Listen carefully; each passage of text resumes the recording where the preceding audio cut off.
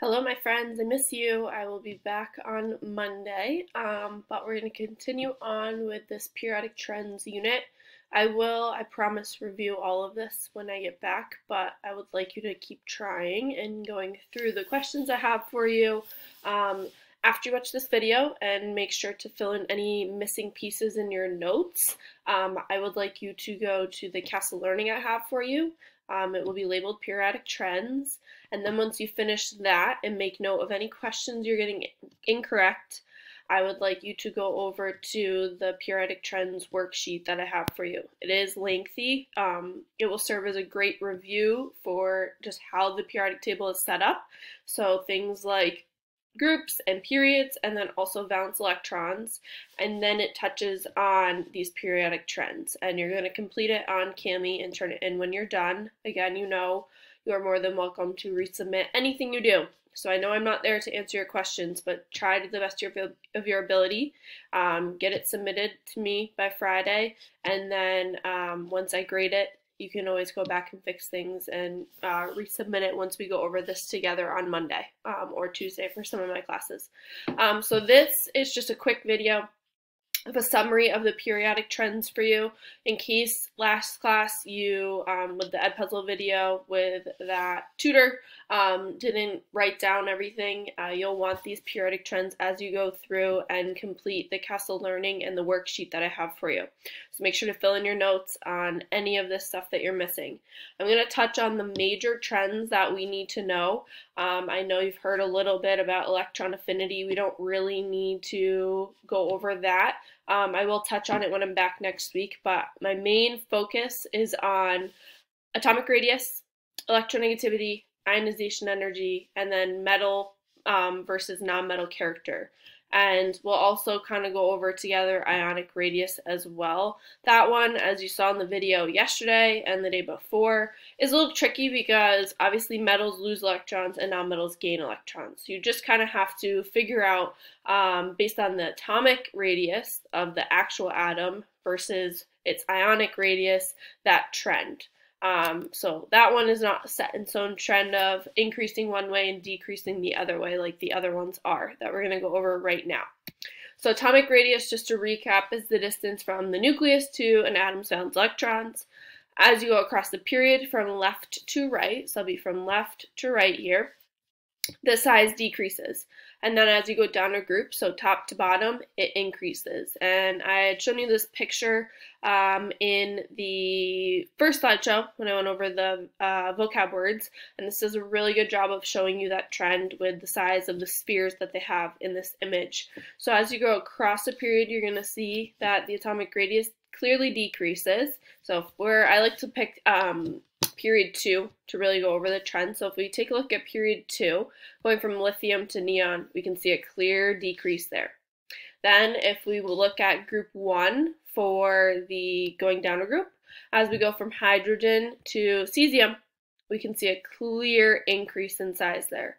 And I noticed they're missing francium. I think in this picture they're leaving out that last period 7 there because a lot of the elements at the bottom are man-made. But if we were to have francium in this picture, it would be even bigger. So going down a group, we see a clear increase. So you want to make sure you have that noted in your notes. So across the period it decreases, down a group it increases. Electronegativity is an atom's ability to attract electrons from another atom in a chemical bond. So as we go across the period, you will see it's a clear increase, and electronegativity is going towards fluorine. Everything is going, the whole trend is towards fluorine, fluorine having the highest electronegativity of 4. And then you can clearly see as we go down a group, so for instance, our first group from hydrogen to cesium again, it's a clear decrease there. So across the period, it will increase as we go more towards fluorine, and then down a group, it's going to decrease as we go towards francium. You will notice, just like everything in chemistry, there are some exceptions as we go across the period. And you may have seen this in the web quest that you did the other day when you graphed these values. There sometimes is like a slight increase and then a decrease. So the best group to look at for the trends is, period to look at is period 2. This group from lithium to fluorine and neon.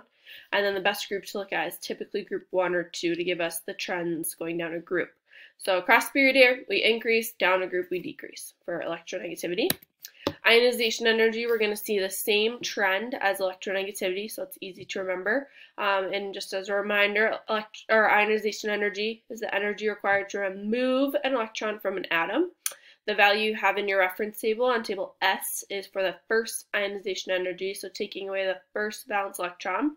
So just like electronegativity, as we go across the period, if we are looking at period 2, we see a general increase. We do see a little bit, oxygen is a little lower than nitrogen, but for the most part, we see a nice increase going across the period.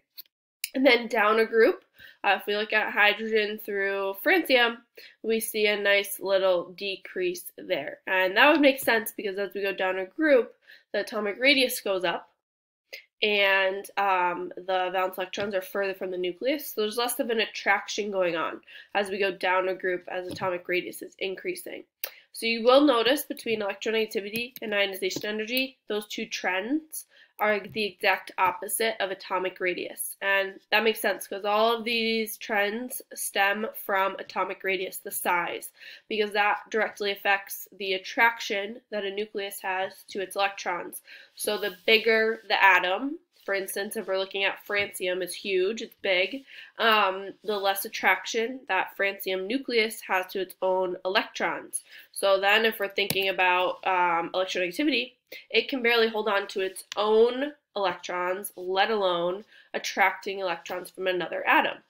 And then if we go over to ionization energy, if it has a very low attraction to its own electrons, again, talking about francium because it's so big, there's going to be way less energy required to remove any of its electrons. So that, again, now if I go back to atomic radius and pick a smaller atom, like let's talk about fluorine, for instance.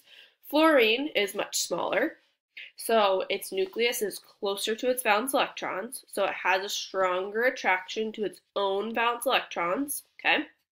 So then electronegativity, if it can attract its own electrons very well, it can then go ahead and try to attract electrons from another atom.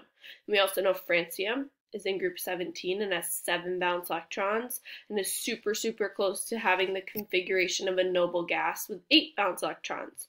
So fluorine is really close to being a a noble gas. So fluorine is small. It has a very strong attraction to its own valence electrons, therefore being able to strongly attract electrons from another atom, and therefore also having a strong and very high ionization energy because it does not want to lose any of those valence electrons. It wants to gain electrons. It doesn't want to lose any. So since it has a very strong attraction to its own valence electrons, since it's so small, it's going to require a lot of energy to pull one of those off.